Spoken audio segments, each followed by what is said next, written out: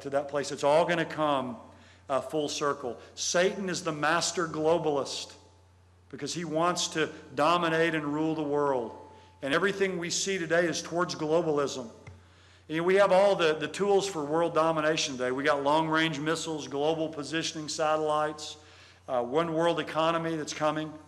Right after the great economic collapse at the end of 2008, the G20 nations got together immediately, and there was all the talk, Gordon Brown of Europe, Henry Kissinger, they were all talking about a global New Deal to bring the economies of the world together and strengthen them so that we couldn't have the kind of collapse and the domino effect that had taken place before. What I think is going to happen is the economy is going to continue to be unstable, and sometime in the future, maybe after the rapture, we certainly know in the third seal judgment, when it takes everything you can make all day just to buy a loaf of bread, that there's going to be world economic collapse. And what happens when the economy collapses? People look to anybody who can save them. I mean, think about Germany in the 1930s. They gave their nation over to a madman, to Adolf Hitler. Why? Because of the runaway inflation, hyperinflation they had in Weimar Germany. So the world's going to be looking to somebody to bring order out of the chaos. And we're going to see a one-world economy, a one-world government, and ultimately a one-world religion. And we see everything moving that way. When I look at our world today, things in our world are shaping up exactly the way we should expect them to be shaping up according to the Bible. I mean, everything's coming together. Now, some people might say, well, there's always been signs of the times. People have always talked about them. What's different today? There's two things that are different today, I believe, and I believe you can show this demonstrably. First of all, these things are converging like never before. Israel, 1900 years, they were gone. They come back as a nation in 1948. Europe, broken up for 1600 years, begins to come back together in 1957. World focus on the Middle East just in the last few decades. The desperate cry for peace in the Middle East. The rise of Russia and radical Islam. Radical Islam really just began with the Islamic Revolution in 1979.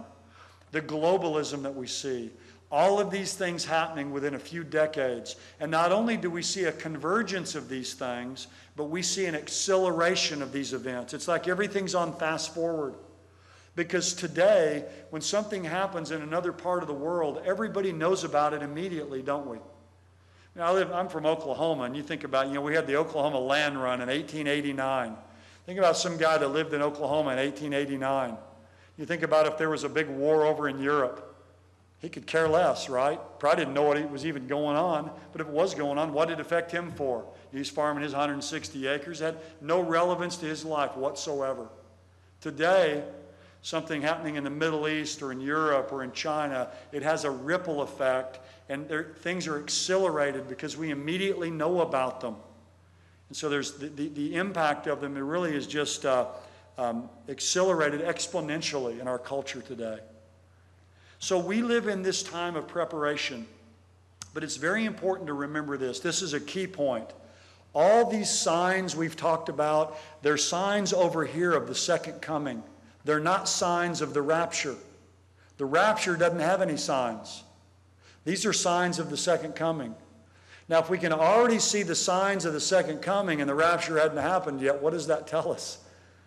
Rapture's probably pretty soon. It's like the illustration, I think I used it the other day with you all, but it's like with Christmas. There's a lot of signs for Christmas. You can see that it's coming. Thanksgiving really doesn't have many signs to it. And if you can already see the signs of Christmas, and it's not even Thanksgiving yet, then you can know that Thanksgiving's pretty close. And that's the way it is with the rapture. These are signs of the second coming of the Messiah. But we can see them now, the stage being set. And so the coming of the Lord could be very, very soon. And the question for all of us today is, are we ready? Heard a story a while back about a young couple got set up on a date, blind date, and they were supposed to meet at 7. He was supposed to come pick her up at her house, and 7 o'clock comes, 8 o'clock comes, 9 o'clock. He still hadn't showed up, so she thinks she's been stood up. So she goes in and takes her clothes off, puts on her pajamas, and lets her hair down and takes off her makeup, sits down on the sofa with her some popcorn to watch her favorite show with her dog. Well, about a few minutes later, here's this knock on the door. She opens the door, and this young man looks at her, and she looks at him. They're both shocked, and he looks at her, and he says, I'm 2 hours late, and you're still not ready yet? You'll get it in a second. But that's the way it is with the coming of the Lord, really, isn't it? You know, he hasn't come. He didn't come in the 40s. He didn't come in the 50s. He didn't come in a lot of people are thinking, well, he's not going to come. But one of these days, he's going to come. And the question for each one of us is, when he comes, are we going to be ready? The Bible tells us, as we've seen, I think, here this morning, what's going to happen to this world. But it's much more important for you to know what's going to happen to you when all this comes down. What's going to happen to you? It's one thing we can say, okay, we've talked about what's going to happen to the world, but what's going to happen to you when these events begin to take place? You say, well, how can I know what's going to happen to me? You can know by putting your faith and trust in Christ. The Bible says that Jesus came and died on the cross in our place, that he rose again, and that he will save us and wash away our sins by just simple faith and trust in him. So if you've never accepted Christ this morning, you need to just say, Lord, I know that I'm a sinner. I know that I need a Savior. And I believe that Jesus Christ is the Savior that I need. And I put my faith and my trust in him. I received this morning that full pardon that he purchased for me when he died on the cross. And I accept him and I trust in him. That's what you need to do this morning.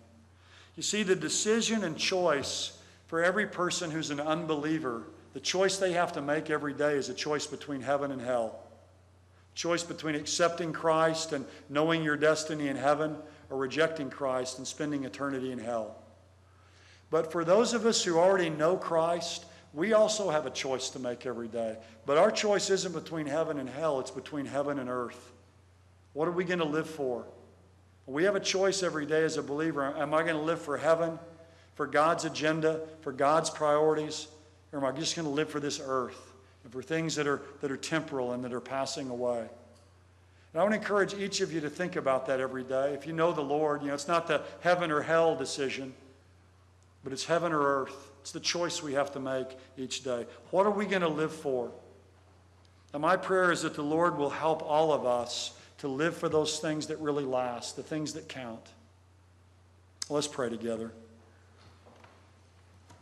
Our Father, we come before you this morning. We worship you and thank you for the sure word of prophecy that's like a lamp shining in a dark place. And Father, I thank you for this local assembly of believers here.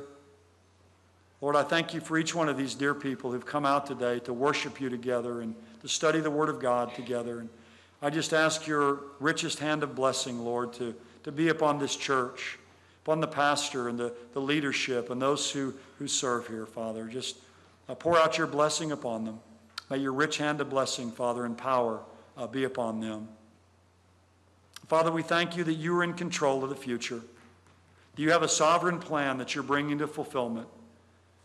We thank you that we can know that future, but most importantly, we can know our own future through faith in the Lord Jesus Christ. So, Father, I ask now that you'd energize each one of us to live for Christ until he comes, to be faithful ambassadors for him, to be like people who are waiting for our Master to return. We ask these things in his dear name. Amen.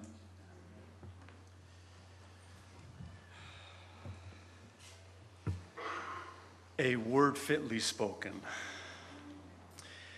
Why don't you all stand?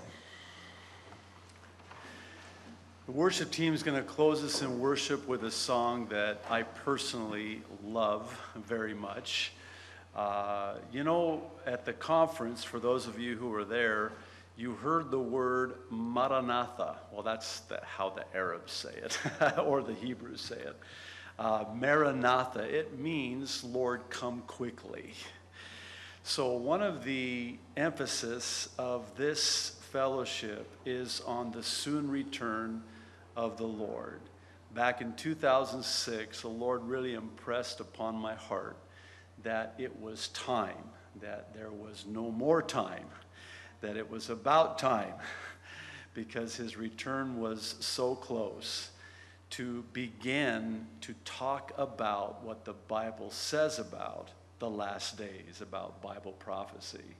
So that's why we started on Sunday mornings doing the prophecy updates. And that's why we had this prophecy conference this weekend. And that's why we've had the privilege of having Dr. Hitchcock here sharing with us.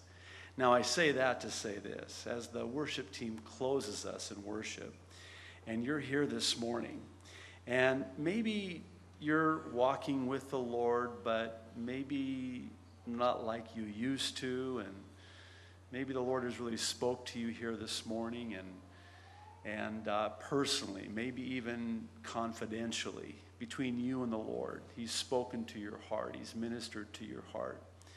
And there's some things in your life that shouldn't be there. And the Lord's saying that needs to go, because I'm about to come.